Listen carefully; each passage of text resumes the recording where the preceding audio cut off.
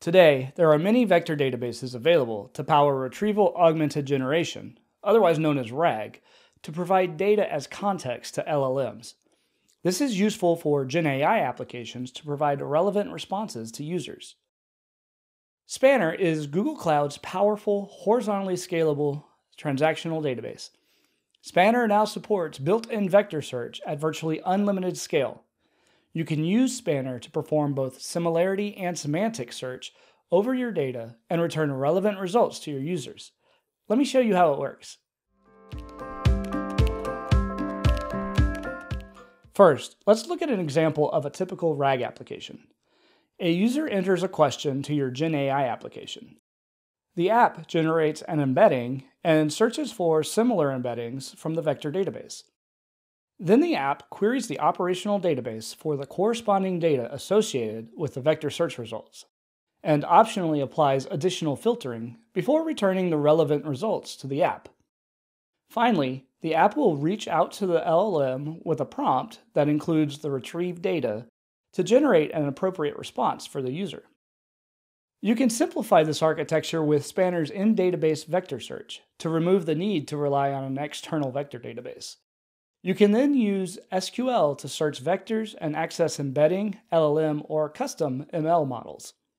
In this simplified architecture, the app passes the question from the user to Spanner, along with other relevant filters via SQL.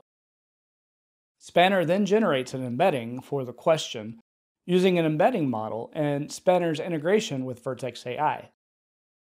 Next, Spanner searches for similar vector embeddings stored in Spanner using its new vector search capabilities and applies the filters supplied by the app to query the data. Spanner then includes the vector search results in the prompt for the LLM to have it generate a response to the user. This simplified architecture allows you to improve operational simplicity and cost efficiency. Let's look at an example. Let's say I'm looking for a bike to give my toddler for his birthday in a few days.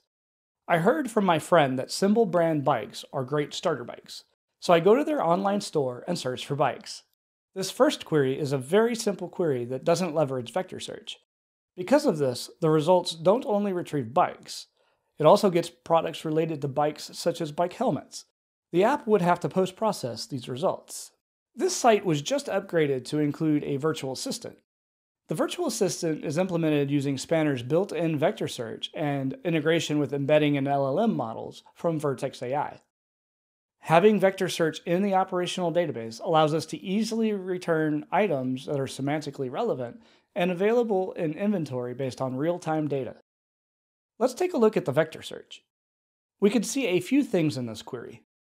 First, I provide a natural language request from the user to find my bike. This makes it easy to describe what I'm looking for without having to apply additional filters. Spanner's integration with an embedding model makes it easy to use SQL to issue this query. The embeddings are important to get similar items by computing the cosine distance between the embedding of the request and the embeddings of the product description stored in Spanner. Finally, the query will only return results that are in stock. These results are ordered by similarity, and it seems like the products at the top are a good fit for my request. But the online store wants to supply the user with a recommendation on whether each product is a good fit for the request. To do that, we pass the results from the previous query into the ML_predict function and ask the LLM to let us know if the product is a good fit for a bike for a 3-year-old.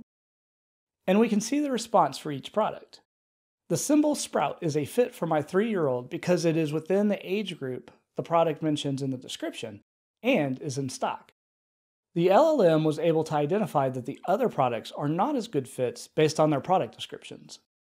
In this example, we generated embeddings from Vertex AI's text embedding model that's available from the Model Garden. However, you can use any custom model that you have deployed to Vertex AI or directly load your pre-generated embeddings into Spanner. In this video, you saw how easy it is to perform vector search in Spanner. You can combine vector queries with regular queries and get results based on real-time data. You also saw how you can access LLM models directly in Spanner using SQL to generate relevant responses based on vector search results. Spanner's horizontally scalable architecture enables it to be both an operational database and a vector database that scales. It's a great fit to power GenAI applications like virtual assistants that need to support hundreds of millions of users. Let me know in the comments below how you are thinking about building RAG applications backed by your operational database. Try Spanner out today by following the link in the description below and get started.